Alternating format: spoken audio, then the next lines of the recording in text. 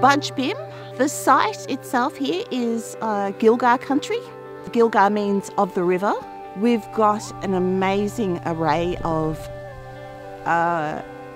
Aboriginal history. A lot of our history comes through what we know as stories or Dreamtime stories, what's been passed down verbally. What we know today is we built permanent settlements for ourselves as long as 6,600 years ago, where we're actually able to manipulate the water due to this Budj Bim lava flow and use that to our advantage. It's the first site in Australia that has been listed by World Heritage Listing solely for its Aboriginal cultural values. The Department of Environment, Land, Water and Planning is really honoured to be working with the traditional owners of the Budj Bim site in Western Victoria to really ensure that the site is well understood and appreciated by all Australians.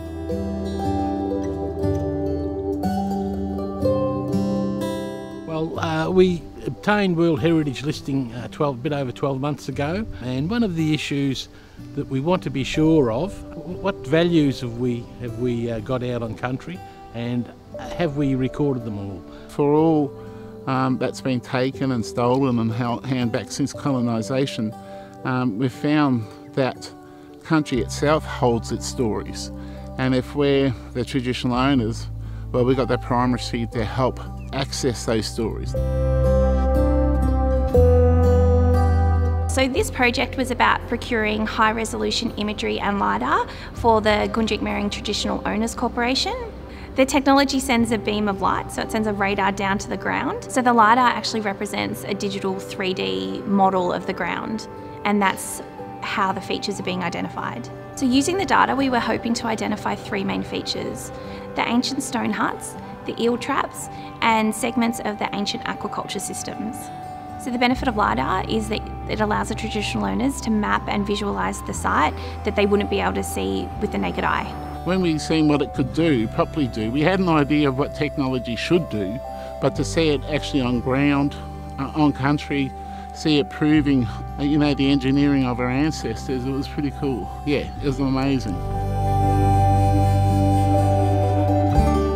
Dennis called and said they'd actually used the mapping technology and the data that we provided. They'd actually been able to identify more ancient stone huts. That day was the first day that I've actually seen it in action, to actually work.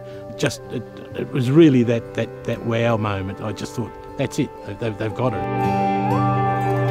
In the Muldoon's fish trap system, we found an extra 1,200 metres of fish trap channel off there, which was found using the LiDAR. So we were able to look at the LiDAR imagery on the computer and then find that on the map and go out and walk through the channels and the systems there. And you think about what it can do, what the other stuff that we need to do. We can build models of country and the systems, the aquaculture systems, for our elders to have a look at, because it's rough country, as you can see. But if we can recreate what our ancestors had in regards to their landscapes and the way they lived, their culture that we're all descended from, that's going to be extra special, because our elders who have fought the fight, they deserve to see that outcome. The big thing that Gunditjmara people have appreciated is that collaboration with different organisations, government organisations, moving towards the same goal, which is really to get Indigenous people at the forefront of Indigenous, not just tourism, but Indigenous stories, creating them stories for the broader community to hear. This is a signature project because it demonstrates Aboriginal self-determination in practice. It recognises ownership of cultural sites and cultural values and cultural knowledge. It respects it and it puts it into practice through a government department that recognises the rights of traditional owners, and we're really tremendously proud of that. All Australians should be proud of the site, really should reach out and visit the site, get to understand it. As I said, it's older than the pyramids, but many Australians wouldn't know about Budj Bim. But hopefully through the World Heritage Listing, hopefully through the work that we're doing, that information through the Gunditjmara people will be made available to all Australians. It's a jewel, it's a cultural jewel for all Australians. We've had this passion forever, and I think it's something that we're able to share and really let the whole world see almost. Yeah.